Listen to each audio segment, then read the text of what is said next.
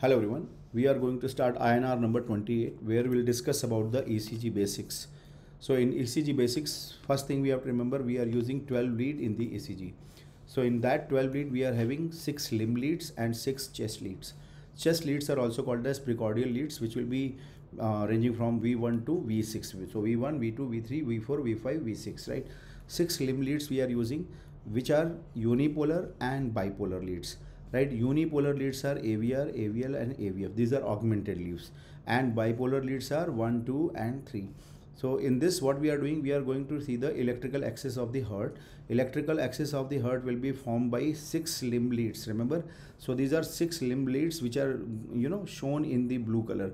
So 1, 2, 3 and the augmented lead AVF, AVR and AVL.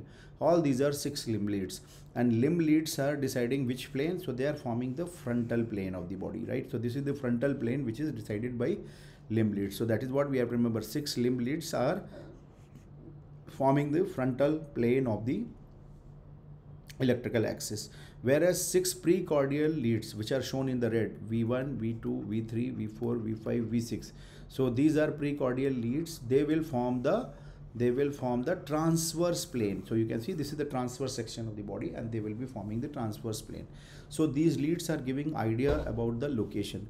For example, inferior wall you can localize by lead number 2, 3 and AVF. Remember, lead number 2, 3 and AVF, they will together decide they will be giving you idea about the inferior wall of the heart, which often we use for diagnosis of myocardial infarction, which we will discuss when time will come. Right, then septal wall. Septum is shown by the V1 and V2. So remember, this V1 and V2 will be showing you about the septum. Right, lateral wall will be shown by lead number 1, V5, V6 and AVL. Right, so lead number 1, V5, V6 and AVL. They all will be showing you the lateral wall about the heart. Right, so these are the simple basics about the leads. Now coming to the ECG paper. When we are seeing the ECG paper, first we have to remember that standard ECG paper calibration is usually 25 millimeter per second and 10 millimeter per 1 millivolt, right? So what we are doing in the ECG paper, first we have to remember we are seeing two types of a square.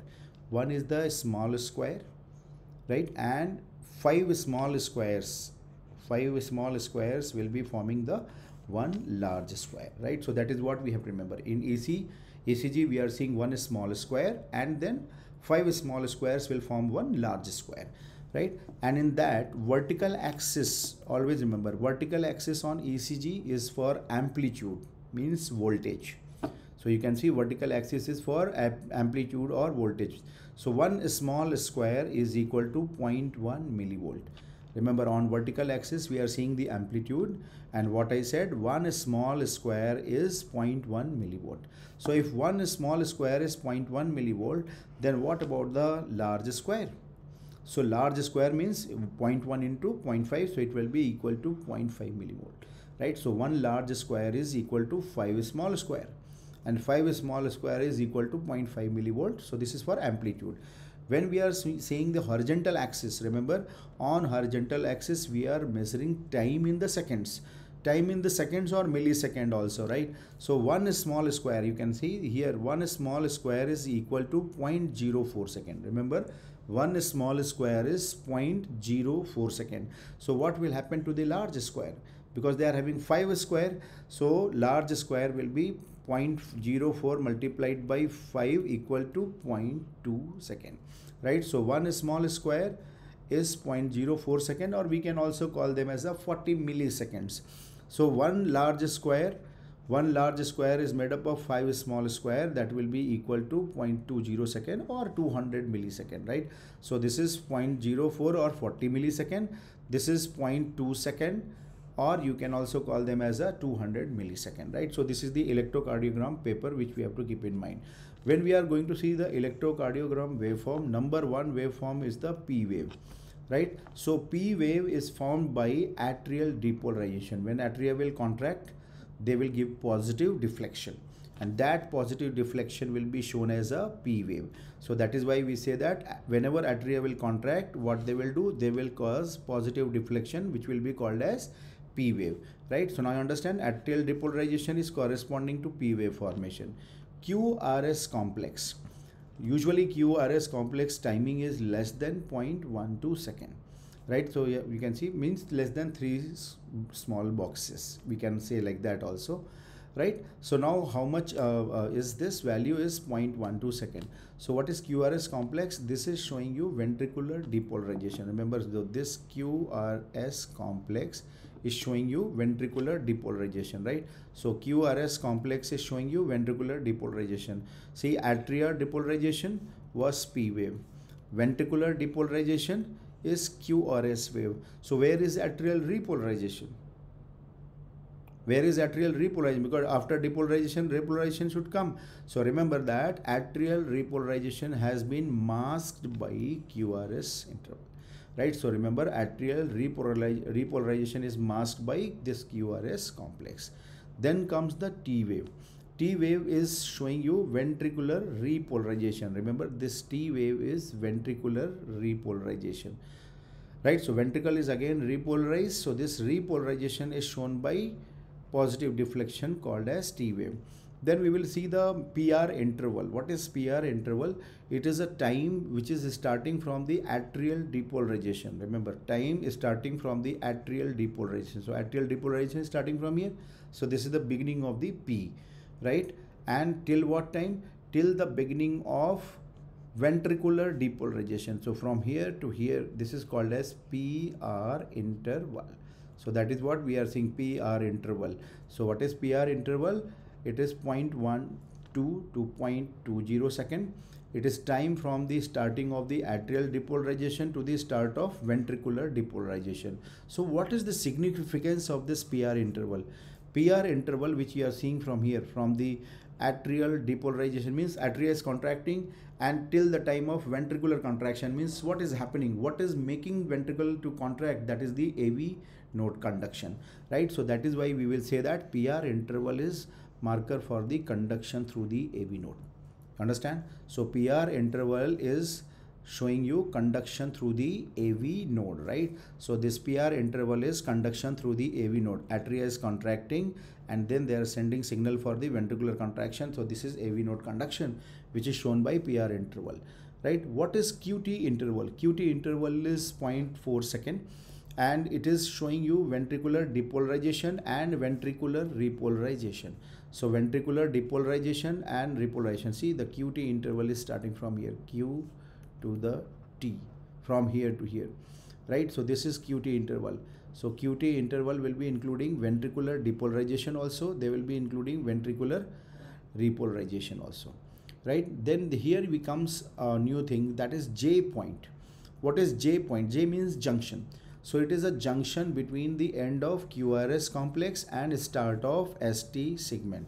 So end of the QRS. So this is the end of the QRS and start of the ST segment, right? So end of the QRS, start of the ST segment. This is the point which is called as J point, right? Then comes the ST segment. What is ST segment? You can see this is the ST segment. It is isoelectric. You can see they are flat. Flat means there is no conduction of electricity right now at this time. So this isoelectric line is representing what? It is a time between depolarization and repolarization of the ventricle. So okay, you can see that time between depolarization and repolarization of the ventricle. So it is a time between repolarization of the ventricle and repolarization. So depolarization to repolarization time is called as ST segment. So basically it is a time when ventricle is contracting, right? So this is the point we have to remember. Then comes, there is a U wave. What is U wave? U wave is for Purkinje repolarization. Remember, it is for when Purkinje fibers are getting repolarized, that time this U wave will be formed. But this can be also seen in bradycardia or very important hypokalemia. So remember, hypokalemia, U wave is a feature, right? So these are important points about the waveform. Now we will see the variations in the wave. P wave is having two important variations, P pulmonale and P mitral. See, P pulmonale will be having tall peaked P wave. So you see this, normally it will be up to this much, but now we are seeing the peaked P wave. So P pulmonale, P for pulmonale, P for peaked wave. So peaked P wave is seen in pulmonale, and mitral will be looking like M, mitral will be looking like M, which we can say notched or bifid, and they are broader also. So broad, notched or bifid, M shaped is called as P mitral. So P pulmonale is peaked P wave, which we will see in the right atrial enlargement. Remember, this P pulmonale is for right atrial enlargement, and P mitral is suggestive of left atrial enlargement, right? So this is the two important variation about the P wave, right? Now we can also see the ECG where P wave will be absent. So now you can see that baseline is irregular and you cannot see any wave, the P wave are there. So there is absence of the P wave, which you often see in the atrial fibrillation, right? So we will discuss of that topic that time. We will see that also, right? There are no P wave. Absence of the P wave is seen in atrial fibrillation, right? Sometime you will see the PR segment, PR interval in PR interval can be short. So now you can see that PR interval is from here to here. So this is the normal PR interval. But what has happened, you can see there is a slurred upstroke of the QRS. Because of that, PR interval has become short, right? So now we can see that PR interval has become short from here to here. So short PR interval you will see in Wolff-Parkinson-White syndrome, right? And prolonged PR interval, you can see now PR interval has been prolonged. So prolongation of PR interval you will see in the heart blocks, right? Pathological Q wave. Remember, it is very important to see the pathological Q wave. Amplitude will be very high in the downward segment. So pathological Q wave you will see in the previous myocardial infarction. Remember, pathological Q wave is seen in previous myocardial infarction, as you can see here, right? ST wave elevation, you can see QRS and then T wave has been elevated. Normally it should be going like this, right? But it has been elevated. So ST elevation you will see in the myocardial infarction. And if you find ST depression like this, so ST depression you will see in the ischemia, myocardial ischemia. And if you are looking at the J wave, right? So Osborn J wave we will see in hypothermia. So now you can see at the J point, we are seeing the J wave, which we see in the hypothermia, and they are called as Osborn J wave, seen in hypothermia, right? Tall tented T wave, you can see that this is a QRS complex, and then we are seeing the tall tented. So this is tall tented T wave, which we see in hyperkalemia. And when you find there is a T wave and there is a U wave. So U wave is for Purkinje fiber depolarization also, and that is for hypokalemia also. So in hypokalemia also you will be finding U wave, right?